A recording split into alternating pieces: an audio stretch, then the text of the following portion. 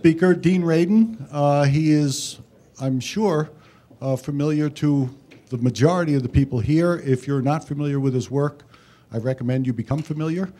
He's the Senior Scientist at IONS. He's got several faculty appointments. He's the author of, I think, about 200 articles, 2 wonderful books, The Conscious Universe, and most recently, Entangled Minds. He speaks widely, many conferences. We're very happy to have him here. He was at ICEAM as an invited speaker just before. He's been on television, radio, all over. His work is wonderful, and he will be speaking on Gazing at the Mind's Eye. Dean. Thank you.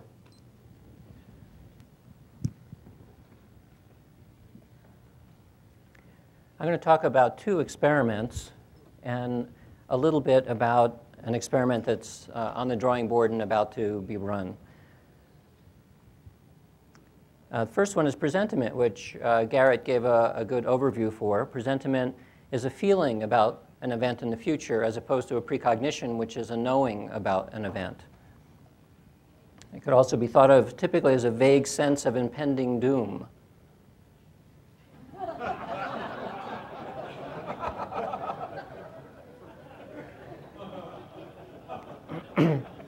So here's how the experiment is designed. It's intentionally designed to be very simple and to look like Psychophysiology 101, and it's based on that kind of design.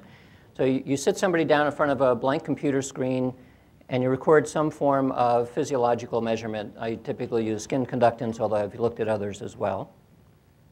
And then they press a button when they're ready to begin.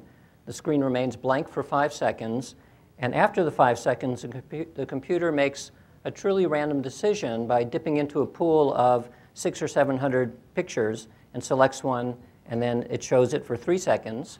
It could either be a calm picture like a bunny or an emotional picture like a snake, unless you're a bunnyologist or a herpetologist. So there are always idiosyncratic responses to these pictures. And then 10 seconds goes by and you repeat this. Typically 30 to 40 trials in one session. So the whole experiment takes maybe 15 minutes at most. What I'm going to show you now is a video clip that lasts about 3 or 4 minutes that was taken by the BBC for their science show called The Horizon. It's also now being shown in the US by Discovery Science, by some other title. So here's an example of it. Turn this.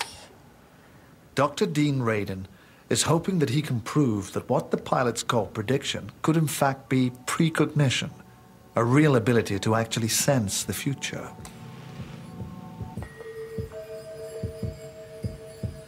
His experiment records a person's emotional response to a series of pictures.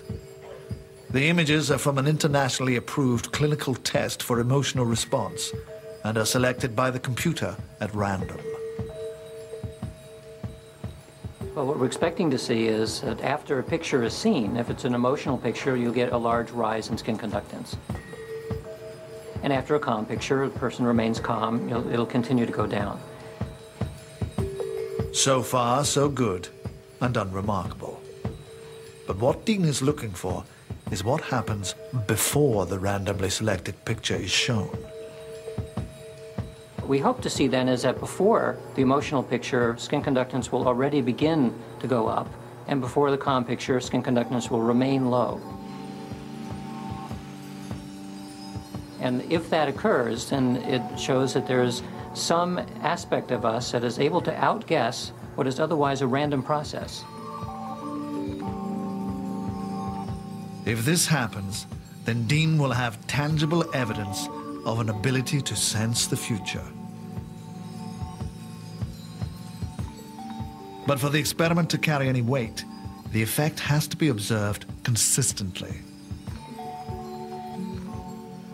Well, if it happens completely randomly, that's guessing.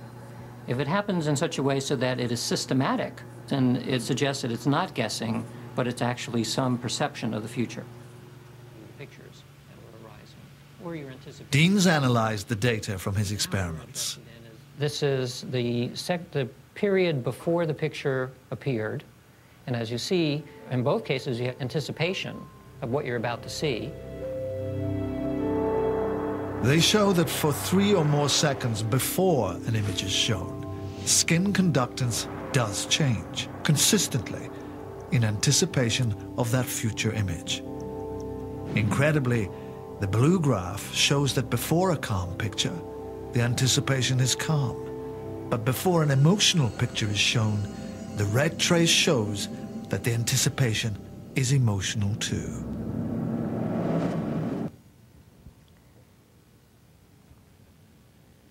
So when you do an ensemble analysis, you do one subject who does repeated trials of this type, what you can do is show the average of all of the emotional trials that they got, the average of all of the calm trials. You see where the trial begins. They press a button where the stimulus occurs. And that difference in the baseline is the presentiment effect. In this case, it's statistically significant in one subject. So I've done this kind of experiment many times, most between 96 and 2001 using skin conductance. SCL is skin conductance level. And you get a very strong result. And these are typically unselected people who happen to just be around who are interested in trying it. Some people who claim that they have precognitive experiences tend to do better on this test than an average person. There are also people who don't do very well at this at all. Typically psychotherapists do very badly on this test. And I think the reason is that it's a test that's looking at your emotional response to pictures. And psychotherapists tend to go into therapy mode where they specifically learn to not respond to the emotional input, because otherwise it would freak out the client. So I tell both psychotherapists and also meditators to not do that, but to allow yourself to feel the emotion, because otherwise there's nothing in your future to respond to. So of course we do due diligence on this to look at every possible conventional explanation we can think of that might explain these results. All of the ones on the top, from sensory cues all the way down to subject fraud, we're pretty well sure that this is not a good explanation. The one that usually people then think about is maybe it's an anticipatory effect. It's a physiological form of the gambler's fallacy. But we've looked at that in detail as well, and everyone who's conducted these experiments and gets significant results don't find any evidence that this is an anticipatory effect, at least not a conventional one. And as Garrett mentioned, Dick Bierman has done a version of this in the functional MRI and found that the amygdala is the spot that lights up. And you notice there's a slightly larger effect in the right brain, which I'm going to talk about a little bit later. So to date, I'm aware of 20 presentiment experiments using a variety of different kinds of physiological measurements, from skin conductance, fMRI, heart rate, EEG. This one I'm going to talk about now is pupil dilation. Of these experiments, I think only 2 went in the non-predicted direction, and 11 are statistically significant. So we haven't done a formal meta-analysis yet, but if we do one, it's going to be a whoppingly significant effect. So presentiment and pupil dilation. The reason I got interested in this is because the pupil is a very interesting target to use. It shows a balance between the sympathetic and the parasympathetic nervous system. You can also tell, you can infer all kinds of interesting things by where the eye is looking and also by how often you blink. And in addition, it allows us to look more poetically at this idea of what does the seer see? When you're seeing something, especially if you're seeing it in the future, well, what is that? So it allowed us to do a test of that sort. So here is Celeste sitting in the eye tracker. There's a little camera over here that's looking at her eye. What the experimenter can see is a close-up of her pupil. With the software, or the firmware actually, will detect where her pupil is and 60 times a second measure how big it is, and also put crosshairs over where her eye is looking. So on the top, I can see what she's looking at, and the crosshairs tell me exactly where in that picture she's looking.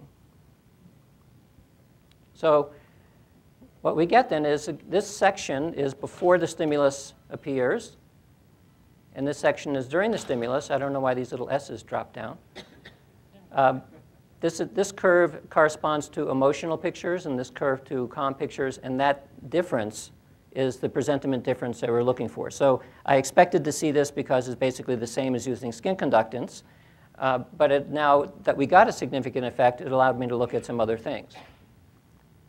For example, people blink more before seeing an emotional picture than before seeing a calm picture.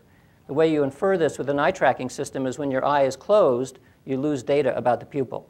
And so every time the eye is closed, I'm plotting here actually proportion of missing data. There's more